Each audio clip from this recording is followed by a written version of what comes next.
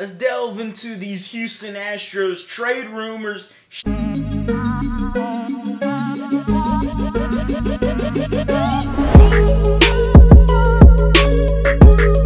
What is going on, everybody? Welcome back to a brand new episode of The Lead. Your host, as always, Harley Dugan. Different hat on, got the Astros World Series patch on. Look, it might be a little shaky.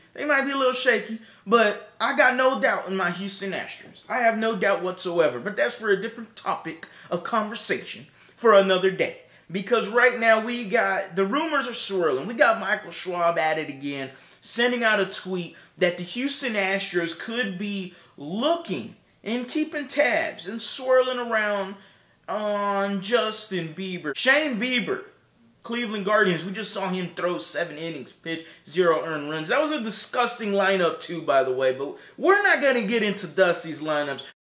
Ass.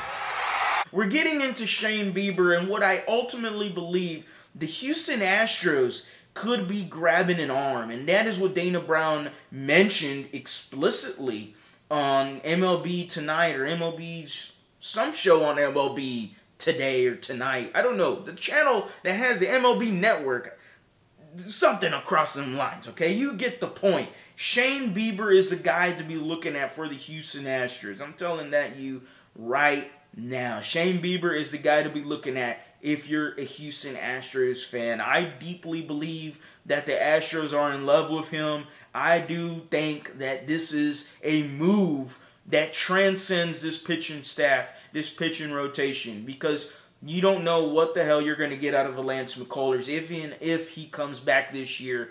I'm not expecting it. I don't expect him to be back this year. I'm writing him off until he does come back, let's say somewhere in September, and I would be very upset about that too. But Shane Bieber creates a legitimate second option guy. What he can do here in Houston, sprinkling that pixie dust over the pitchers. We fixed many people before. Garrett Cole was a piece of crap and came here with the Houston Astros and became all-world, got his contract as a person represents himself with the New York Yankees, went up there, has became a piece of crap up there again, and now the Houston Astros could get a Shane Bieber, and fans would be excited. This is a move that you have to take a chance on. You have to do it, because the window for the World Series, as much as it's still open for the Astros, this season just feels a little different, and Shane Bieber added onto the staff puts fans, actually, because I'm not tripping, puts fans back into a state of relaxation. I understand the frustrations. We're used to winning.